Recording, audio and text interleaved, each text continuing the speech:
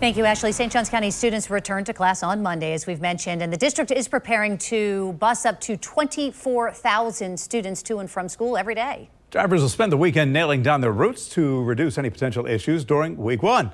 News Project reporter Aaron Farrar joins us live. And Aaron, COVID-19 is a big concern. Good morning. It is, and that's why the school district is carrying over some of those same protocols to this school year. Those include encouraging students to wear masks on the bus during bus rides. However, that's not required. They're also going to be eventually assigning students to seats on the bus, as well as asking drivers and making sure that drivers are going to be sanitizing their buses once a day.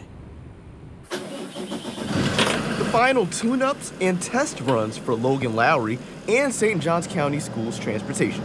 So from our department, it's all about getting the operators ready to support the children. So we are making sure that they have their routes in tip-top shape. For Monday's first day of the school year, 237 routes expected to be run on day one, with 293 of these buses in the fleet. We're assigning lots of students to routes, still changing some route times and making some adjustments from our two department rehearsals, kind of finalizing those last minute preparations.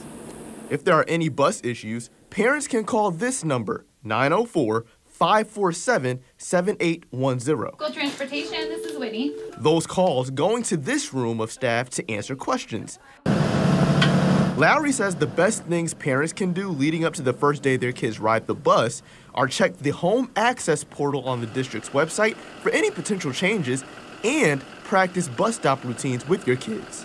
It makes kids comfortable for that first day, and then you start to look at some of the safety zones around the bus and things like that. Where to safely stand on the sidewalk and wait for that bus and to monitor traffic and that. So I think it's the best way to kind of keep kids safe.